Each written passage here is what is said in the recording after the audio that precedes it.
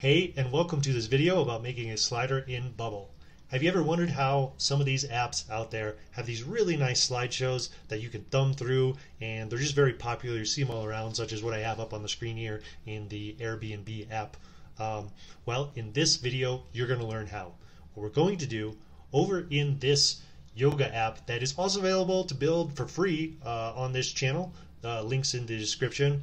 We are going to take this top row of images and we're going to turn these into slideshows. So to do that, anyone watching this video, I'm sure you know a little bit about how things work in Bubble, databases, where to store data and things like that. For those that don't worry, because we're going to cover how to set up the images in your database, because you'll need something to display, obviously, for the slideshow. So over here in our Bubble editor, now you could obviously set this up as like an option set or some other things. You're going to need something in your data types. You could tie this to the user. Here I'm going to tie it to the actual yoga class only because it makes sense to. If you want to know more about data stuff, check out this video where this yoga class is actually, or yoga app is actually built. But we are going to name this class images of a type image, and it is a list of images, so make sure that is checked. We'll hit create there, and then so now we have a field to store our images in, so when we go and search for them in the slider, we can find them. I've got some yoga classes here in this database view. What we're going to do is just simply add to them here to this class image. These images will be available for download if you would like, and so just go ahead and upload.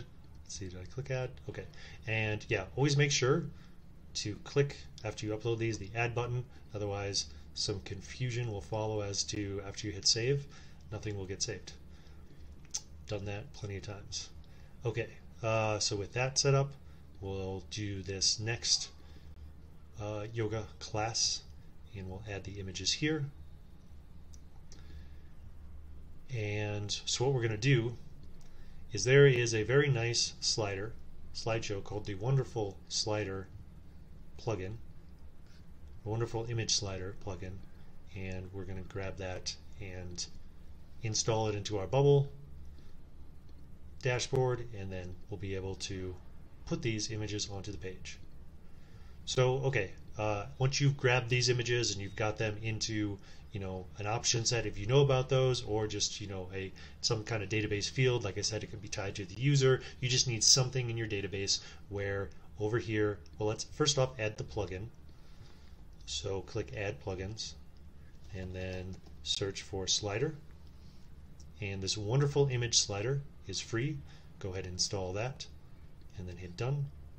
And so now over here on our page, you might have a blank page that you're working with. Even just watching this video, obviously, right, can give you an idea of how does this plugin work.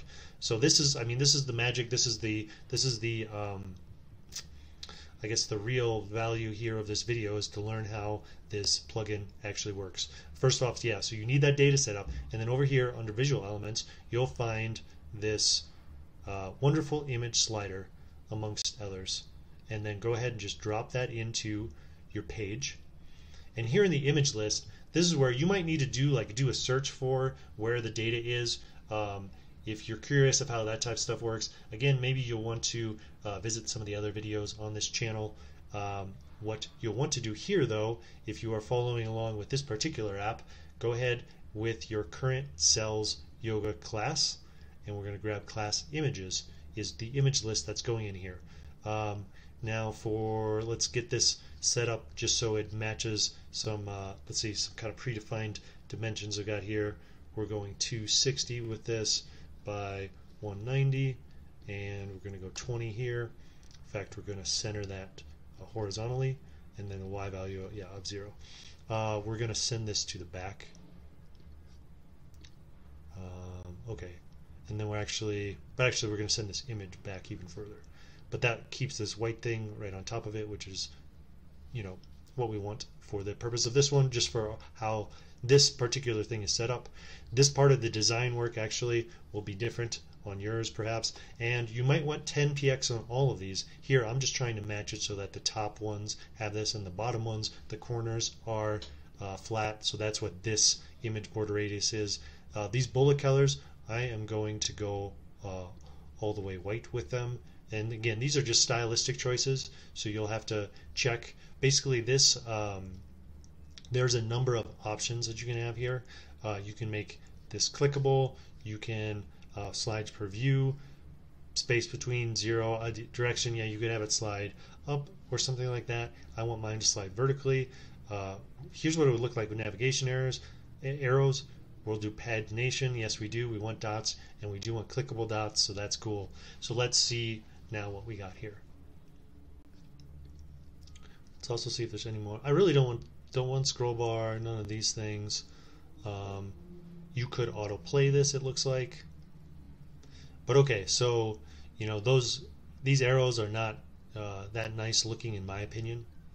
I prefer, you know, like what Airbnb has with this clean one with these dots. So I'm going to go ahead and turn those off, but just kind of demonstrate. And that arrow color you could edit down here. And looks like you could have a default for an image background. Some of these other ones. Let's go ahead and look at what it would look like if we put on autoplay. So we'll just say loop, and we'll autoplay every 1,000 milliseconds, which is 1 second. And yeah, it looks like, you know, if here we're actually dealing with a mobile app, so we wouldn't have mouse wheels or keyboards, but perhaps you would have that, you know, if you're building a bigger one on a desktop. So let's see what this looks like. Yep, every 1 second it's sliding through here. So you could do something like that if you so desired. I'm not a huge fan of it, so I'm just going to clear that out. But basically, this is what it is to set up this plugin. You need to be able to have the images in a list, define, you know, a few characteristics of how you want the look and feel to be, you know, for example, rounded corners or whatnot, and then basically, you know, when we scroll and thumb through on this, you know, we get the movement here, but when we thumb through on this bottom part, we get the movement there. So very cool, a very nice option if you're looking for a slideshow in Bubble. So if you've liked this video, please like it with a mouse click. Subscribe to this channel for more videos about learning how to build things in Bubble. Thanks for joining.